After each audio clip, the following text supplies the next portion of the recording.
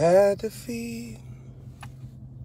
Glory to God. As you're joining in, you can share this broadcast. As you're joining in, you can share this broadcast.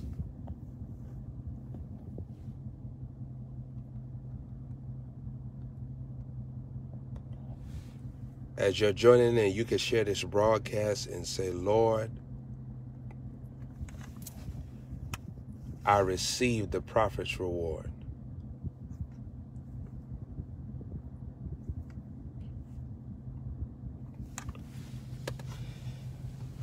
Now, saints, I'm talking to you about becoming trustworthy in God and being trusted by the Holy Ghost. Two of them are two different realms. Number one, being trusted by God is something that's already established because you have already proven yourself. But becoming trustworthy means that God has a series of things that he's going to let you encounter, see, hear, experience so that you can validify why he should trust you, why he should invest that level of trust in you. You're only anointed at the level of trust. You're only anointed at the level of trust. So God is only trusting you at he's only anointing you at the level that he trusts you. Because remember, this is his power. You could do anything with his power. You could do anything with the information he gives you. You can manipulate, you can destroy, you can corrupt, you could take out of context. There's many different avenues you could take the anointing. Now, saints, like I said,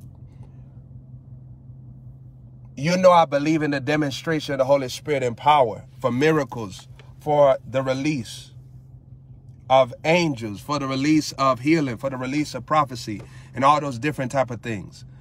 But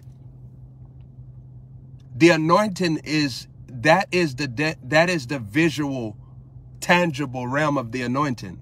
The anointing is really what God teaches you. It's information, it's word. So if you receive a word about restraining your anger and you receive that word as truth, you have just received an anointing. Are you seeing this? So you just received the anointing the minute that you have decided to take information that restrains your anger. You have just received the anointing not to be dominated by the emotion of anger, not to mishandle anger. Once that happens, now you are anointed. That means that you have been empowered by what you have heard.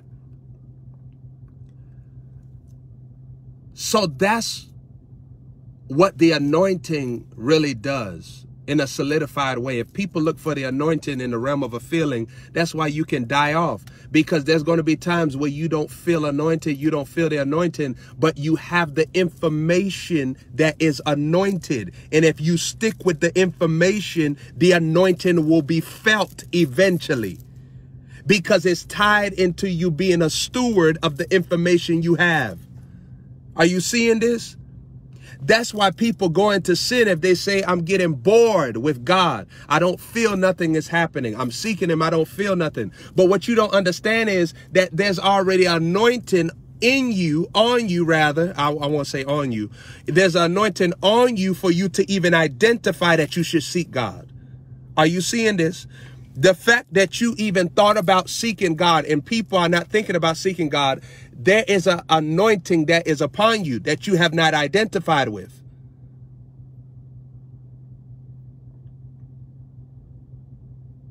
So a lot of times people are looking for the anointing with a feeling when they already have an anointing. The fact that they're hungry for God and they want to experience God, it takes an anointing for you to even want that as a desire. And you have to learn to celebrate where the anointing is flowing already. Okay, you might want an anointing for miracles, right? But look at the anointing that you have to even desire to flow in miracles. You got to celebrate God for that type of anointing.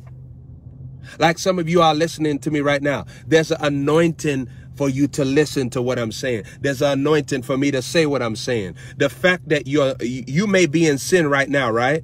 But you got to celebrate the fact that you would tune into the words of God.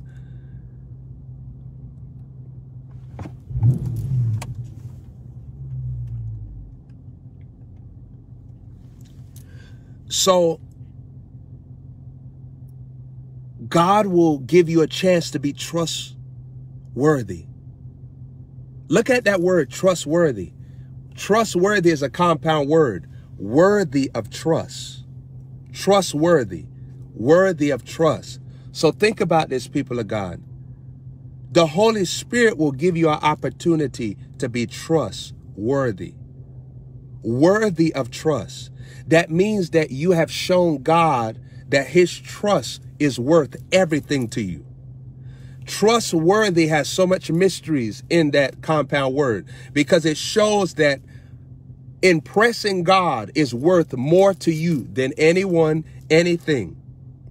You want to make sure that God sees you operating in his image 24/7, and that your reactions and your responses to life, to people, is always in the appearance and the way that God wants it to be. Now, saints, I want to say this to you, that not everybody is trusted by God, but he still gives you a chance to be trusted. How does God give somebody a chance to be trusted? He will expose you to information. How you handle information will decide whether or not God can trust you. Like right now, as I stand before God, I know it's not nobody's business that I really don't know, especially in the preacher world. I know everybody's business, but God knows that I'm not no babble mouth. I'm not trying to destroy nobody. I'm not in competition with nobody's ministry. I don't take no pride in nothing that is opposite to the Holy Ghost. So God could talk to me about things because he know that I'm not no fool. He know that I am of his wisdom. He know that I am of his spirit. And he know that I am of his love. So when the Father want to talk about stuff, he can come talk to me about it because he know I'm not petty. He know I'm not trying to impress nobody. When I say impress nobody, I am trying to impress somebody, because that's the law of success. When I say I'm not trying to impress nobody, I mean in the realm of I'm not trying to get nobody to side with me over somebody else because they're going through a hard time. That's what I mean by that. And that's a good point that I want to leave just right there too. I just said something briefly, but I want you to remember that. You're supposed to impress somebody in this life. If you don't want to impress nobody, it's not like you are anointed and wise. You're just stupid. You're supposed to want to impress somebody, because there are people that God has scheduled to favor you. And if you're not impressive, you're going to mess up the favor, even though that's God's will. You're supposed to care about what the right people think. The right people. Like the right people, you should care about what they think. Like you go to your boss and you be like, I don't care about what my boss think. I know God loves me. No, but your boss has hired you and given you a paycheck. You should care about what they think. If they think that you coming into work tardy, you should change how they think. If they feel like you're causing trouble in the workplace, you should change how they think. You see, Joseph cared about what Potiphar thought. Joseph got promoted by Potiphar. It was the favor of God, but it was the favor of man, because he impressed the man so God could speak to the man and tell the man to promote him, and the man would do it because the man saw fruits of trustworthiness in Joseph. See, that's why a lot of children of God sometimes, they don't get favor, because they got this mentality. I just care about what God think about me. I don't care what you think about me. But if God wants to speak to me, to bless you,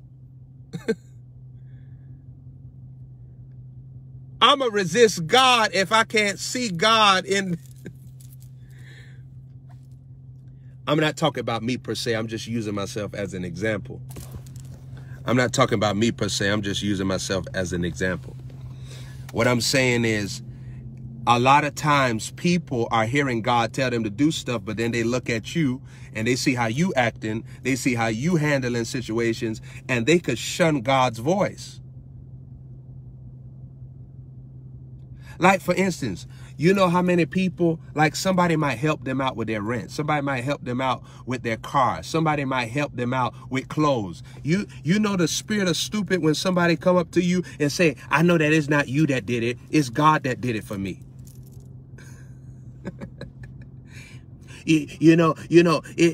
Man can't do nothing without God. The only reason why you able to pay for this house for me was because God did it. It wasn't you. So I'm not going to praise you. I'm going to praise God. God be looking at you wanting to slap you, slap you, take you back around all across the world, slap you all across Jerusalem, back to Africa, all the way to Australia, down to Europe, down to China. God be wanting to slap you all the way from the hood to the suburbs, to the movies, to the smoothies. That's a person that don't know the wisdom of being trustworthy and trusted by God. Because what you should realize and celebrate the person, because they are the body in which the blessing is coming from. God is not looking at you and saying, oh, don't worship them, don't praise them now. No, God loves that. God loves that. God loves the unity. God loves honor. He loves respectfulness. He loves when you acknowledge people that are being good to you. Saints, I haven't been on a lot of TV shows. I've probably been on a couple, probably one. I won't say one, just to be safe. But if I have more than one, maybe I missed it. But just to be safe, I know that I've been on one TV show. Do you know that whenever anybody shows me any type of favor, do you know that I out of the blue tell them, thank you for the time in which you have favored me. Thank you for opening that door for me. Thank you for that. People don't do that. And saints, do you know that I have had experiences in my life where people have said, I have done this for many of people, but I never have heard somebody come back and say thank you. And I have done more for them than I did for you. I have invested more in them than I have invested in you. But you came back and said thank you. Saints, do you know that some of you all need to repent because you never told your boss thank you? You took the paycheck like everybody else in the workplace, and you didn't tell the boss thank you. Now, saints, God is watching how you handle unrighteous mammon. In the book of Luke, it talk about if you can't handle unrighteous mammon, how God gonna trust you with the true riches? The true riches. And some of you all, you don't understand that even though people are unsaved, if they are a part of your blessing equation, they're a part of your generosity equation, your honor equation. If you don't know how to treat them, God is watching you at a distance and say, what if I come close to you? That's how you're going to do me. You don't even know how to celebrate somebody in the natural realm. How you going to do me in the spirit realm? We don't think about stuff like that, do we? Because we lack wisdom, right? Until it's given to us. We don't think about stuff, how God watches how you deal with people with flesh and blood. Because if you can't handle them and they in your jurisdiction, they in the earth realm,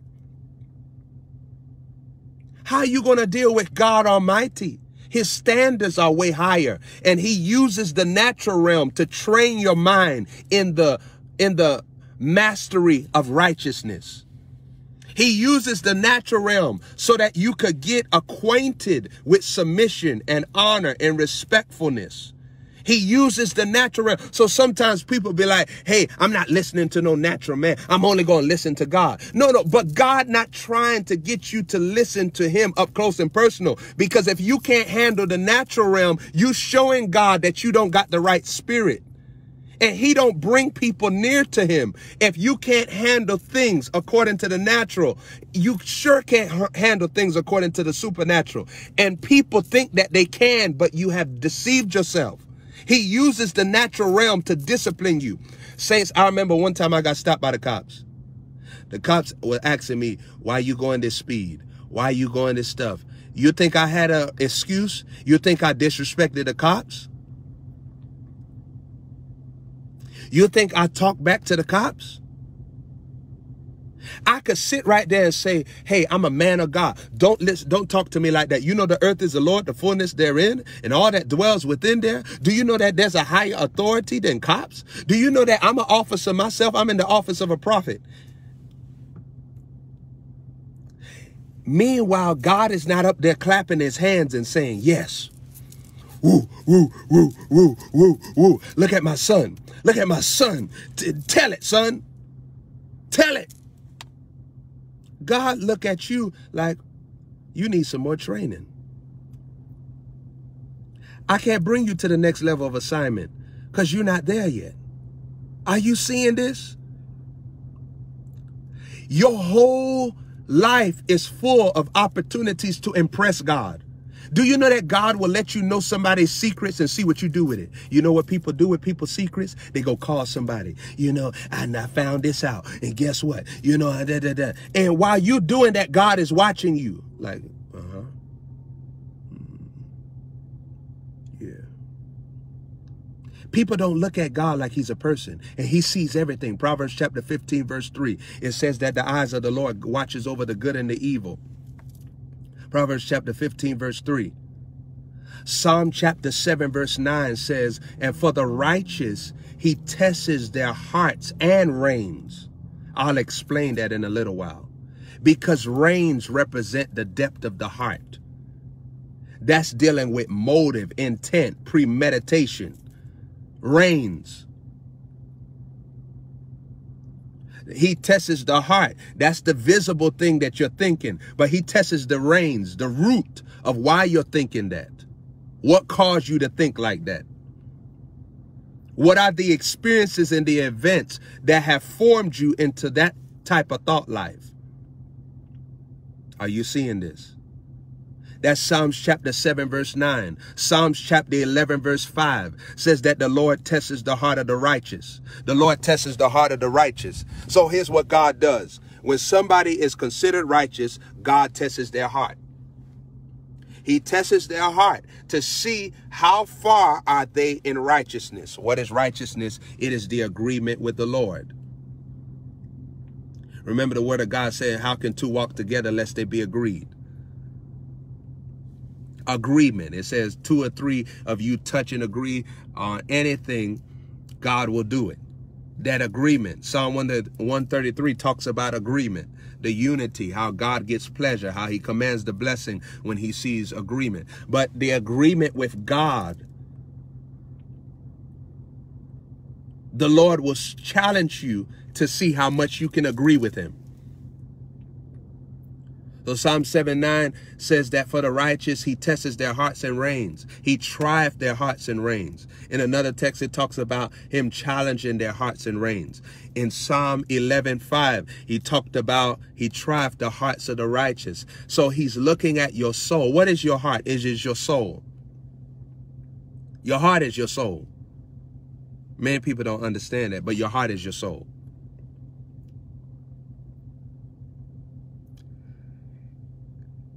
Your spirit is the place where God has stored all godliness if you want it.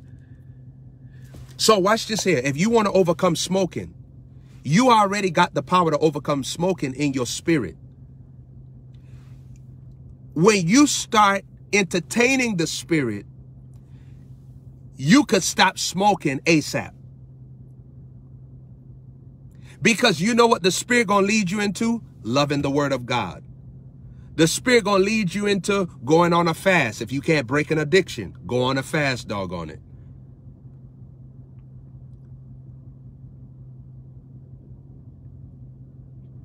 The Spirit gonna lead you into disconnecting from people that's empowering the bad habit.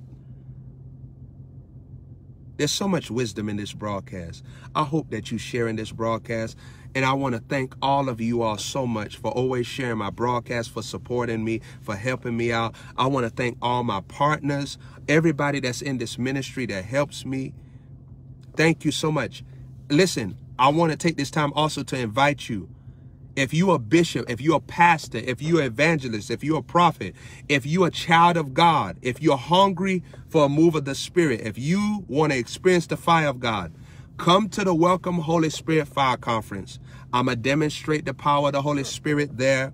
June the 4th, June the 5th, Cleveland, Ohio, 777. Is at the West End. Who know that address? 777. Who know the address? Somebody gonna write the address and I'm gonna piggyback off of them. But I invite you to the conference. We just got a beautiful venue. It's gonna be powerful. I want you to come. It doesn't matter where you are. Make the investment to come to this meeting. Your life will never be the same again. Saints, I can't tell you the countless amount of testimonies of people, whether they were suspicious of me or whether they was in opposition to me. When they came to my meeting, they were set free. They felt the power of God. They saw that it was real, that it wasn't no floozy. And all of them, I never touched them with my physical hands. God wanted them to have an encounter themselves with his glory.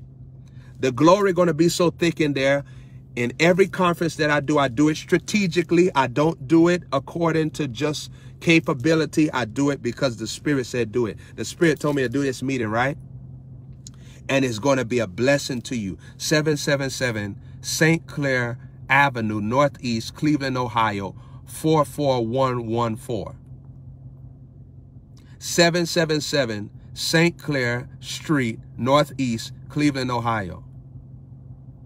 If you're a pastor, if you're a bishop, if you're a prophet, if you're an evangelist, you're welcome to come. We want to honor you. We want you in our midst. It's going to be a powerful impartation. Nobody has to feel uncomfortable. You don't have to worry about nobody violating your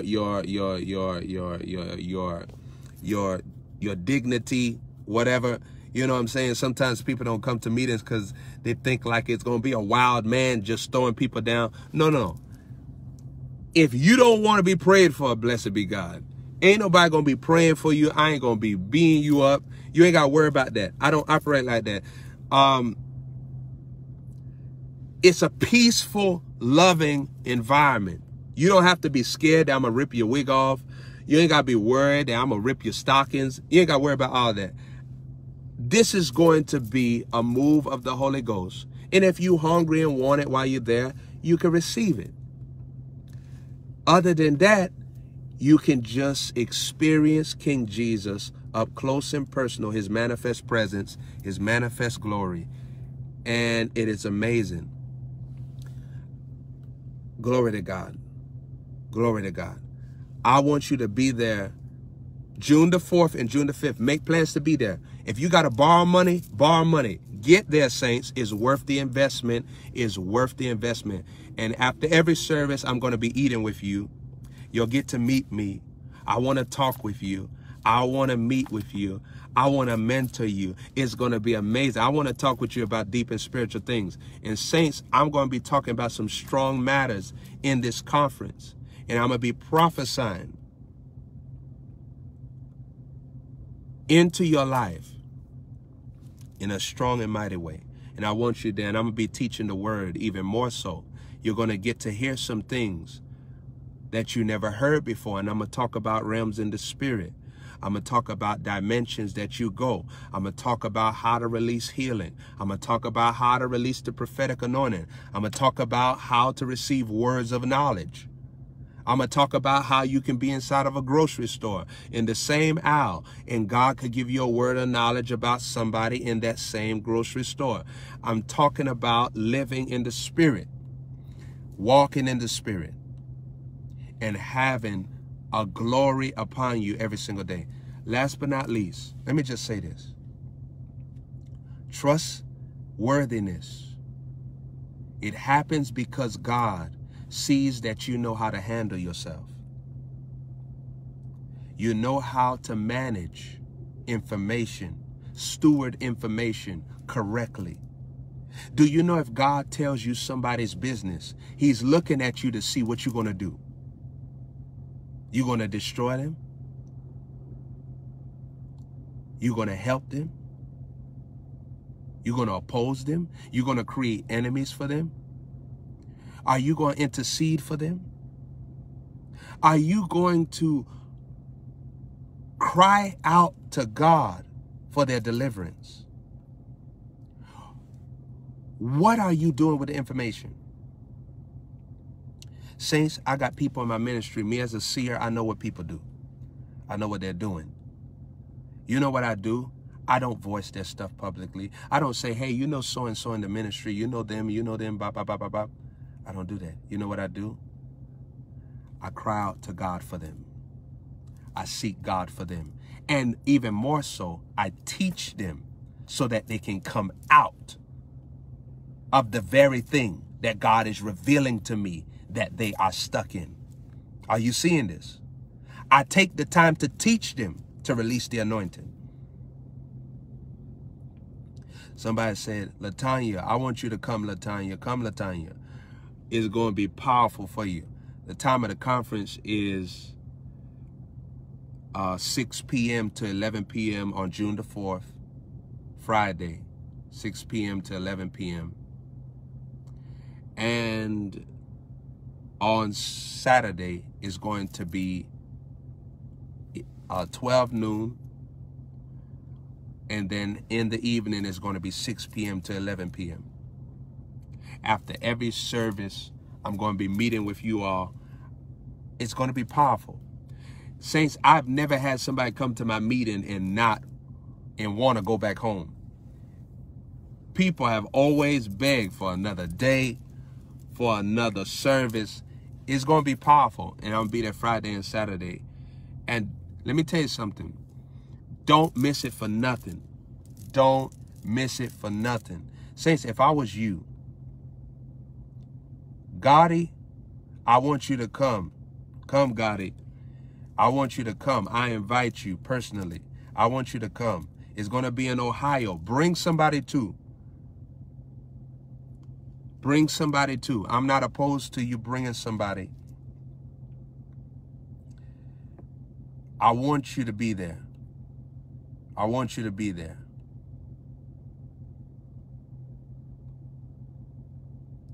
Bless you, Brandy. Bless you, Brandy. I want you to be there. Saints, I'm going to tell you like this here. This glory that I'm releasing at this conference, I've never done it in any of my conferences. But I've saved the best for last. If you have never been drunk in the Spirit, if you have never felt the fire of God, the power of God, saints, there's going to be so much angels in that room. And it's not nothing scary in the sense like you go, oh, I don't want. No, no, no. The Lord is going to be there to help you, to add power to your life, add glory in your life, so that you can fulfill your assignment on earth and for you to eradicate Satan's plans for hell, for destruction. Everybody, you can bring your family. Kathy, I want to see you. I want to meet your family. I want to see all of you all. It's going to be a good time together. See, saints, even though I'm doing this meeting, it's like family meeting up. Because I'm your family. I'm your family. And I want to be there loving on you in a heavenly way. In a supernatural way. It's going to be life-changing. We family. So I want you there. I don't care where you at. Some of y'all be watching me from Nigeria. Y'all need to come. Let me tell you something. Those of y'all that watch me from Africa, from London, from Europe, come. I don't care where you're watching from. Come. And don't be scared. Don't be scared. You don't have to worry about nothing in the presence of Jesus. Let me just say this to you, people of God. I'm not going to embarrass you. Like, if you come to my meeting, you got on a mask, I'm not going to say, hey, take off your mask. I'm not going to embarrass you. You see what I'm saying? But, saints, let me just tell you something. I've never been affected with coronavirus. I go out in public. I go places, but I'm led by the Spirit. I don't just go places, all right? I'm led by the Spirit, right? I've never been affected with coronavirus. My sons come to me all the time. I never take a coronavirus test on them. I never make them wear a mask around me. I never got coronavirus. I've gone public places. I go public places. I don't get coronavirus. I am immune to coronavirus. Somebody asked me the other day, have you taken the coronavirus vaccine? I said, what's that? I said, huh? They said, have you been vaccinated? I said, yes, I've been vaccinated. Because I've been vaccinated by the power of the Holy Ghost, the Word of God, and I can't get sick. Have I been sick in my life? Yes, I've been sick in my life. But King Jesus took away all my diseases, took away all my sicknesses. The Father healed my body completely, and I'll never be sick another day in my life. So I want some of you all to understand this. Even if you come to this meeting, right? If you feel that you're sick, you're going to be healed. Because I'm going to join my faith in your situation, and the Father always hears me. The Father, the Holy Ghost, always hears me. Lema sondo, lebrusta, rande ve sole levia, lobocole vediondo. The Holy Ghost always hears me. Those of you all coming here, I don't care what situation you got. If you come to this meeting in a wheelchair, I'm going to pray for you. If you come to this meeting with a walker, if you come to this meeting lame, blind, I'm going to pray for you. And the power of God going to do the work. The Holy Spirit going to get the glory. And that's all that matters. That's all that matters. Don't have no fear. I want to meet with you. I don't do this all the time. I only do it when the Holy Ghost says, let's do a meeting. Saints, I want to share a fun fact with you. I told my people that my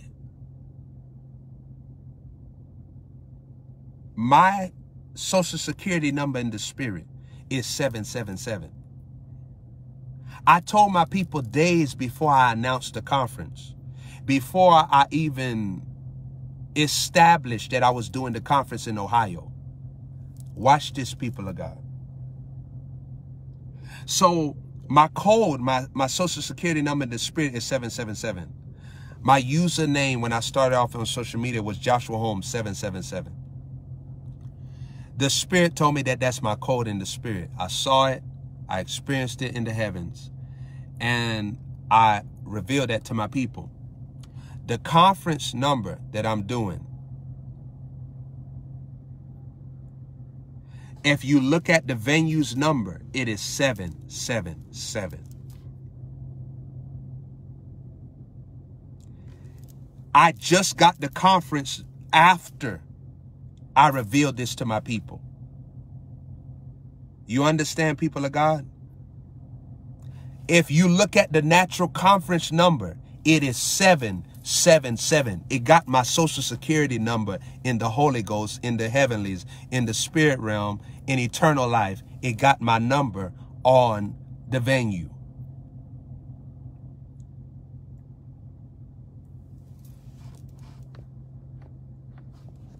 That's how real Jesus is. And then I taught my people about the number 21.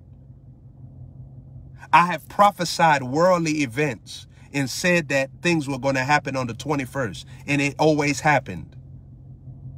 I prophesy about the impeachment trial that happened a year ago or so, and it happened on the 21. There's many other scenarios that happened in the earth that I prophesied on the 21st, and it always happened.